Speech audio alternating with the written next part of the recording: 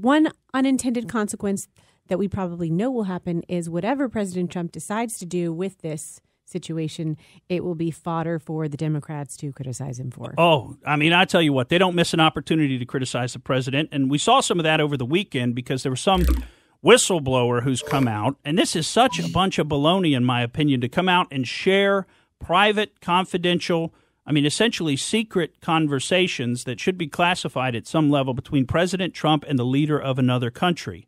Now, there's a whole bunch of backstory here that the media isn't giving you. They're just simply trying to trot the story out as though President Trump tried to pressure the Ukrainians to investigate Joe Biden and his son. Well, that's not really what happened. What actually happened is the Ukrainians have been asking to try to share this information with the Trump administration that they already have, and had been frustrated on many different levels to doing that. They've given it to a private lawyer who was supposed to hand walk it to the Department of Justice, and apparently that lawyer took it to the wrong Department of Justice and took it to the Southern District in New York offices, which are highly liberal, and where it got buried instead of taking it to the D.C. offices.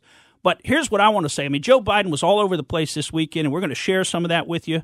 And just listen up because this is the whole story. The story is about Joe Biden going to Ukraine and getting a prosecutor who was investigating an energy company in Ukraine that had hired Hunter Biden to help them with this problem. He got that prosecutor fired. Now, Ukraine has a lot of trouble with corruption, and this was an anti-corruption prosecutor. This was essentially somebody who should have been a national hero, and Joe Biden got him fired. Now, let's hear this in Joe Biden's own words at a Council on Foreign Relations event where he makes this into kind of a joke. Now, listen in, because this is the truth of the story. I had gotten a commitment from Poroshenko. They would take action against the state prosecutor, and they didn't. I said, I'm telling you, you're not getting $1 billion.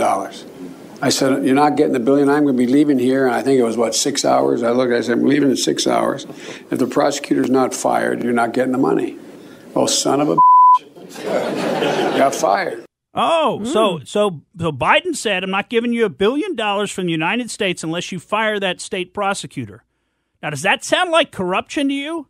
Why did he want the prosecutor fired so bad, right? Mm-hmm. Well, because the guy was investigating a company that his son had a big interest in. But now you listen to Joe Biden over the weekend. Listen to how irritated he gets with Peter Doocy when Peter asks him a question about what's going on in this whole story. Mr. Vice President, how many times have you ever spoken to your son about his overseas business dealings? I've never spoken to my son about his overseas business dealings. And so how do you know? Let's talk about, here's what I know. I know Trump deserves to be investigated. He is violating every basic norm of a president. You should be asking him the question, why is he on the phone with a foreign leader? Trying to intimidate a foreign leader, if that's what happened. That appears what happened. You should be looking at Trump. Everybody looked at this, and everybody's looked at it and said there's nothing there. Ask the right questions. Okay, but if you've never spoken to your son... Could he be impeached for this? Depending on what the House finds, he could be impeached, but I'm not making that judgment now. The House should investigate it. The House should investigate this. This appears to be an overwhelming abuse of power. To get on the phone with a foreign leader who is looking for help from the United States and ask about me and imply things, if that's what happened. That appears to be what happened. We know that's what Giuliani did. This is outrageous. You have never seen anything like this from any president.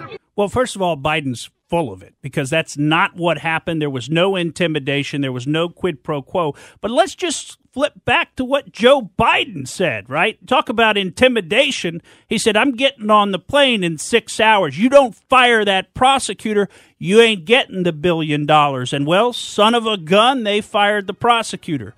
That's intimidation. Joe Biden's the one who tried to intimidate Ukraine, not Donald Trump.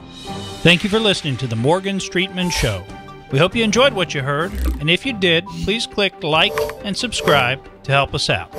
And remember that we recommend that you exercise your brain at least once a week.